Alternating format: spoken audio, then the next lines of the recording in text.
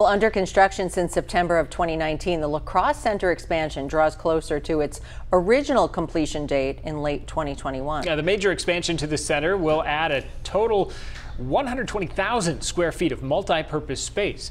$42 million went into this addition, and the latest update to the 41-year-old building. Now, new additions are expected to provide better views of downtown La Crosse and the area's greatest treasure. And if you stand up there now in that building and look out there, you almost feel like you're over the river. And it's a terrific, I don't think anybody in the state is going to be able to compare with that.